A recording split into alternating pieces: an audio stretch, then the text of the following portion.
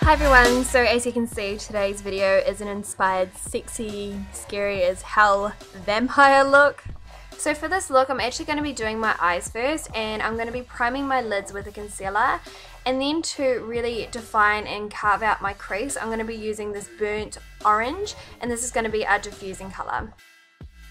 And just to let you guys know, I'm not going to be naming any of the products that I'm using, just look in the description box to find out what I used.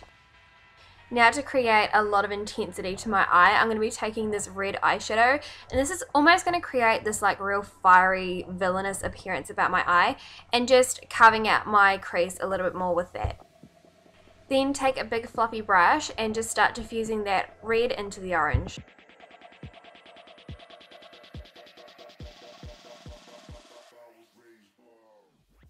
Now using a black eyeshadow, I'm just going to fill in the rest of my eyelid, and then I'm going to be blending that into the red, and then I'm going to be taking an intense eyeliner to darken it on top. This is going to create so much more of a heavy pigment effect to the eye as well.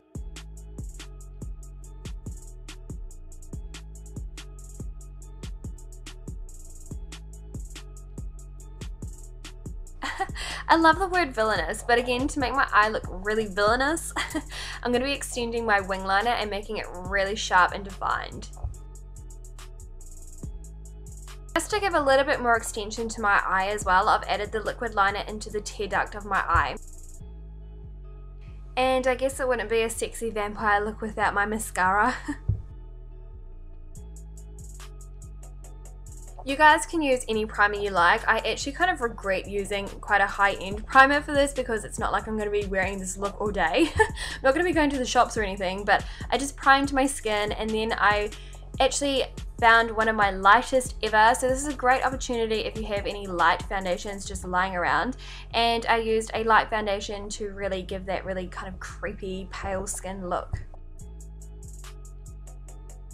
I am going to lay down some concealer under my eyes before I do some heavy contouring. This is going to add a lot of dimension to under my eye area, but I'm also going to be using it with a very fine foundation brush to carve out the edges of my eyeshadow. Again, this gives a very sharp look about my eye.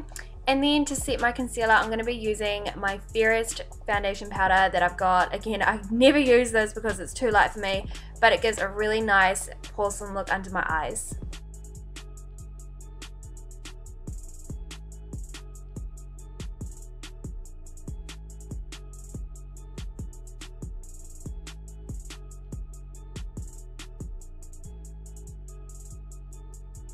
Now I think contouring is so essential for this look because it's going to create so much shape, but it's also going to give that, you know, like that sunken in effect about the face. So I'm really going to carve out my cheekbones, almost taking it right into my lips, and it's just going to create a really heavy dimension that I'm almost like sick and underweight and undernourished. For my blush, I'm seriously just being really subtle with it, and I'm just going to be placing it a little bit on the apples of my cheek and along where I place my contour. For my brows, I'm keeping them pretty stock standard like I would always do them, but I'm just keeping them a little bit more lengthy and taking them out wider, not necessarily giving them too much arch, and again, just adds to the whole villainous appeal. Seriously, you can't be a sexy vampire without a sexy highlighter. So I'm just going to be placing this along my cheekbones, nowhere else, because I want to keep the rest of my face matte.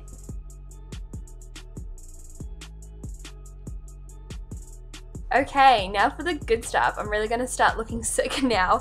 So this purple eyeshadow is going to be going all underneath my eyes and just above my nostril, and I've only used one swatch of my shadow. You don't need a lot on your brush, and just really blend it out. Okay, but now I've added another swatch to my eyeshadow brush. You don't want to skimp on it either though, guys. Now, just to make my eyes a little bit more creepier, I'm just going to throw a little bit more of that red eyeshadow along my waterline. And of course, to make it more sultry, to be a sexy vampire, I'm going to make it more smoky with a Khol black eyeliner. I'm going to place it into my waterline, underneath my waterline, and smudge it out with a fine detailed brush.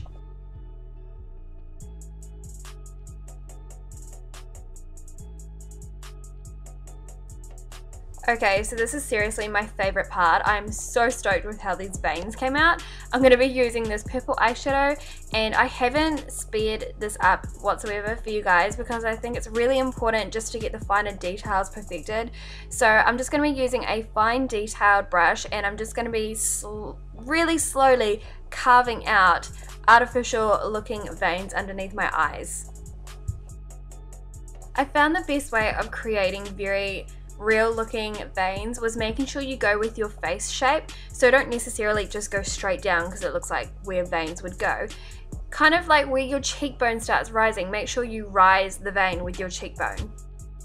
Does that make sense? I don't really know if that made sense, but I hope it made sense.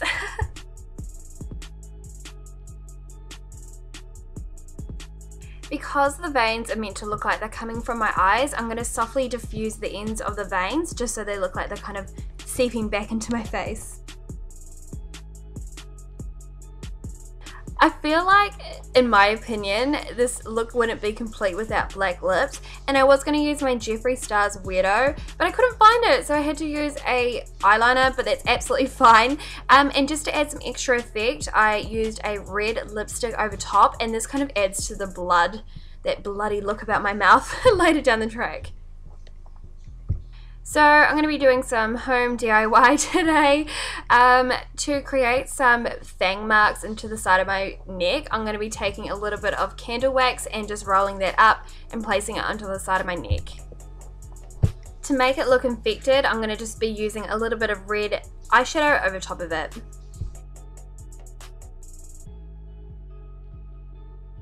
And then of course, using some more purple eyeshadow with that fine detailed brush, I'm going to create veins coming from the bite mark. So you guys can see I've chucked in my red contacts, and this has made a huge difference to the look. I'm going to be using some fake blood, and that's going to start dripping from the side of my mouth, and then I'm just going to create some blood coming from the side of my bite mark.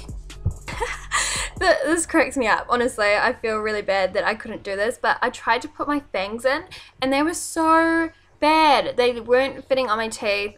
I was getting lipstick all over them. They were shit. Honestly, they were just cheap little fangs and they didn't look good. So sorry guys, but there will be no fangs today. Hope you guys enjoyed my sexy, scary vampire look. If you did, please do give it a thumbs up. Don't forget, all the details will be in the description box.